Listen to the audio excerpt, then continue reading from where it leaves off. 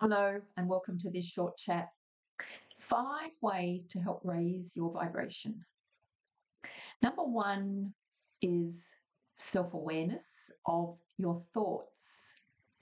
What are you repeating, telling yourself? What is your inner dialogue? What are you reaffirming to yourself? Is it positive? Is it encouraging? Is it nurturing? Is it accepting? Would it be what you would tell a loved one? Would it be what you would like to tell your inner child? If not, I suggest reframing what you're telling yourself. Tell it in a more positive way. If you need help with this, please reach out to me. Number two is be self aware of your physical body.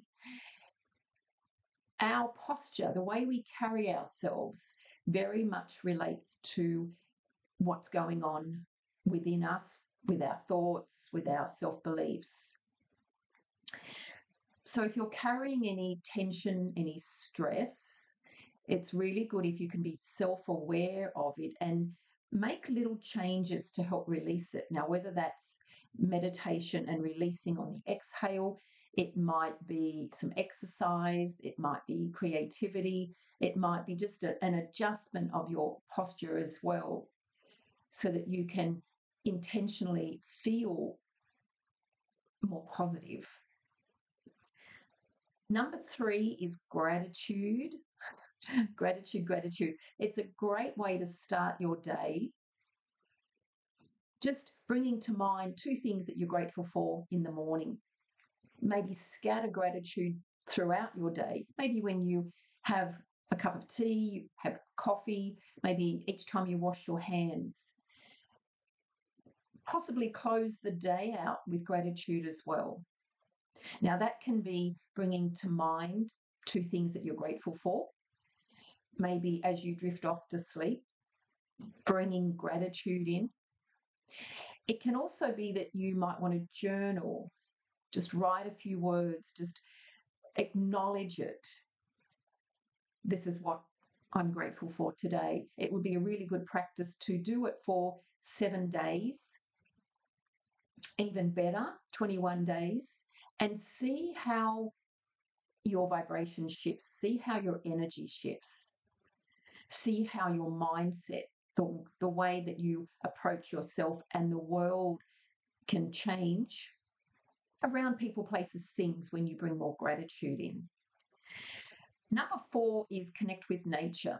Now, whether that's from inside or going outside.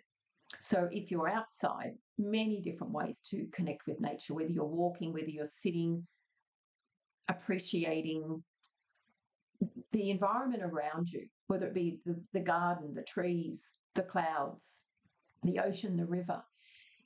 If you're inside, even if you're in your office, whether there's a window you can look out of, and just bring a little moment of nature into your physical space. But also through visualization is great. So you don't have to be at the ocean, but you can visualize that you are there, having the intention that that's what your focus will be on. Can be just for a minute. And you can bring your senses in, bring your 5 senses in. What would it feel like? What would it smell like? The smell of, it could be sea breeze. What can you hear? It could be bird song. It could be the sound of the waves. It could be observation, just in your visualization, observing the flight of an imaginary bird. I did a visualization with a client the other day, and she was standing on the top of a mountain, this wonderful sense of achievement. And what was her future going to hold was quite expansive for her. It really raised her vibration, raised her spirits when she felt that she had achieved this challenge, and now visualizing that she was on the top of the mountain and 360 degrees, where can I go? What can I do? I've achieved this, now what? And number 5 is returning to and remaining in the present moment, whether that be meditation, whether through mindfulness.